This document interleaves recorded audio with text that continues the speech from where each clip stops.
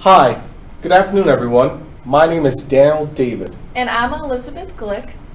And this is our senior project design presentation, the piano key action.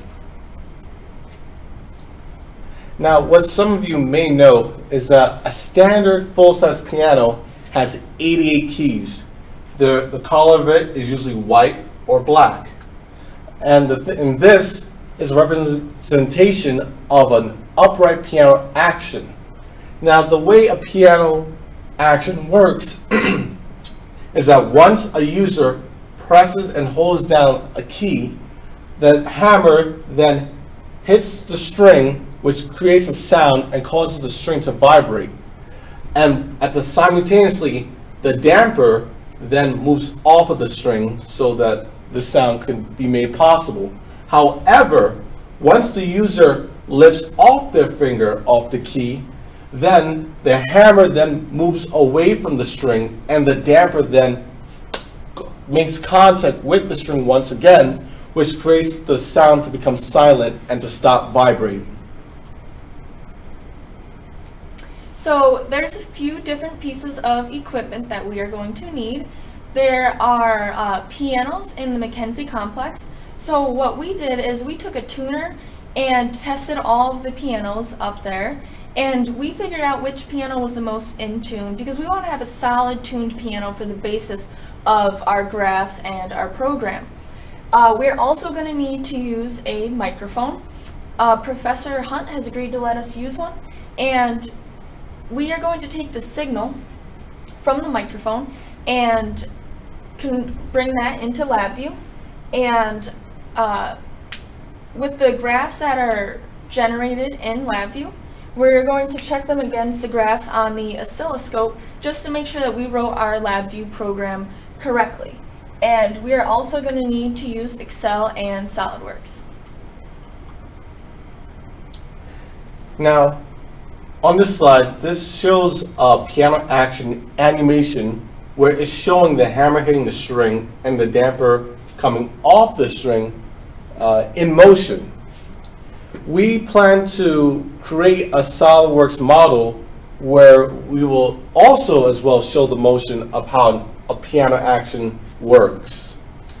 Over the winter break, me and my partner, Elizabeth Glick, we are planning to measure components of our personal pianos where we can actually design and create in SolidWorks all the parts and put together so that we can also display the piano action. However, if there are any components that we cannot measure or find the dimensions of, we will contact various piano companies to find further information and hopefully dimensions. So different forces that you hit the key with produce different looking graphs. The graphs on the left are when you very, very lightly hit the key, and there's one fundamental frequency, and as you can see, it does look like a sine curve. And the harder you hit the key with, the more secondary frequencies it will produce. And as you can see over here, there are a few fundamental frequencies, and it no longer looks exactly like a sine curve. So we are going to use a filter in LabVIEW to filter out those secondary frequencies so we can get one solid fundamental frequency. And with the graphs that we produce in LabVIEW, we're going to use the amplitude, the period, and the frequency of those graphs to determine what force the user hit the key with. Now, we will create a program in LabVIEW that will display on the front panel about which key is being hit. Each key has its own frequency, which is the foundation that we will use when building the program. Since each key has its own frequency and therefore its own waveform graph, we will be able to compare a graph of the same key for a different piano against ours, and there's a certain tolerance that the other piano should be within our graphs.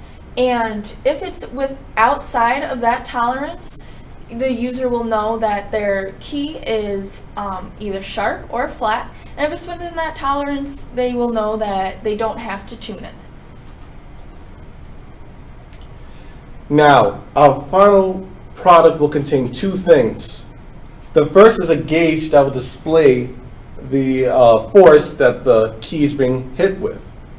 We will have a minimum force, which is as lightly as possible a user can hit a piano key that will still create a sound. And we will also have a maximum force that where a user can hit a piano key as hard as possible, and that will also represent the maximum force. And the second part of the final product in this is that the program that will display all 12 different keys that are in an octave that's being hit. So the cost for this project is very low. The pianos are up in the Mackenzie complex, so we don't have to buy a keyboard or anything. As I stated, the microphone will be provided by Professor Hunt, as well as an oscilloscope. And the school provides to the students for free Excel and SolidWorks that they can download on their own personal computers, so we have done that. And the only thing that we will need to buy is LabVIEW. The school does provide LabVIEW to the students for free, but they're only on a very limited amount of computers, and those computers are in labs that are often in use. So we are going to download LabVIEW ourselves for $20, and there's 2 of us, so that's going to be a total cost of $40.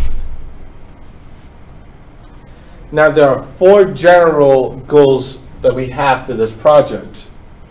We're going to develop a LabVIEW program to show the waveform graphs by February 27th, and we hope to gather and make a data acquisition by March 10th.